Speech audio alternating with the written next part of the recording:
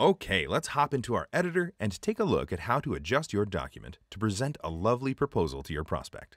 We'll start with a bit of orientation. You can see in the top left corner we have the Back button and the Save button.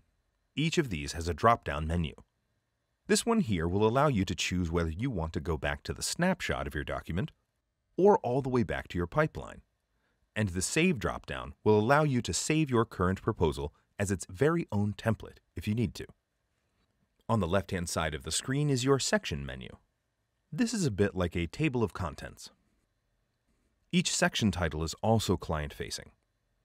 And if you want to make any changes, you can click on the section header and then on this three-dot menu. You can see this brings up abilities like duplicate, delete, or save to library if you want to use this section in other documents in your account.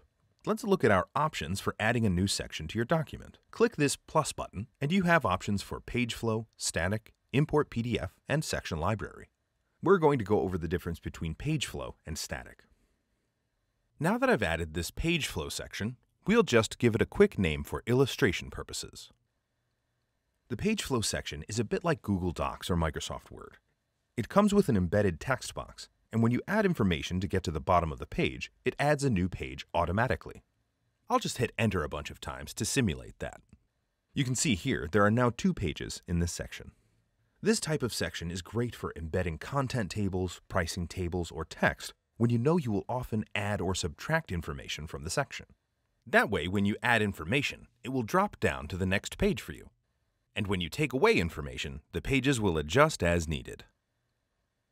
Now we'll add a static section. Just click Static, then Add, and we'll give that a quick and clever name. You can see that you can manually add pages to the section by clicking this plus sign, and delete them by clicking the trash can. Static sections act a lot like Google Slides or PowerPoint and are great when your pages are going to be image-heavy or need a video, or for any tables or text that won't change often. I'll just go ahead and delete these 2 sections real quickly using the 3-dot menus. Okay, back to our orientation of the different menus. Alright, at the top here you can zoom in and out, turn on grid for full screen, and use the undo and redo buttons. Along with the Edit Styles and Formatting button, we have this Preview button here, which allows you to view the document as your client would see it. We'll go over that a bit later and show the functionality of that page. And when you're ready to share the document, you click this button. On the right-hand side, you can see our contextual sidebar.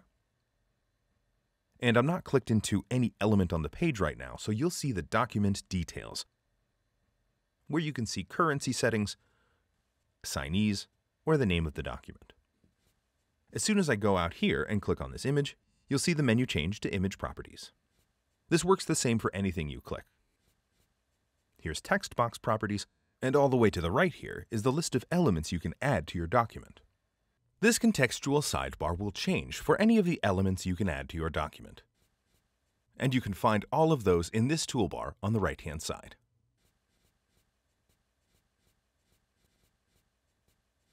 A quick jump here, and we'll click this image, where you'll be able to edit the image. And when you click on this image tab, you'll open your image library, where you can add or replace images as you see fit with the click of a button.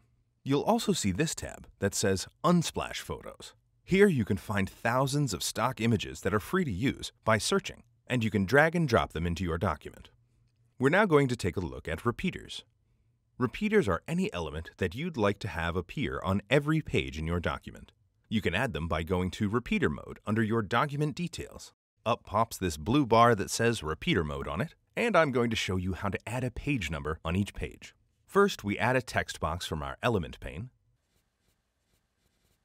Then click into it, and choose the Variables button.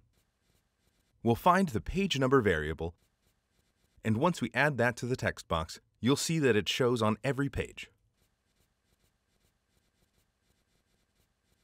Once you generate your proposal, this number will fill out with the accurate page number and adjust whenever pages are added or removed.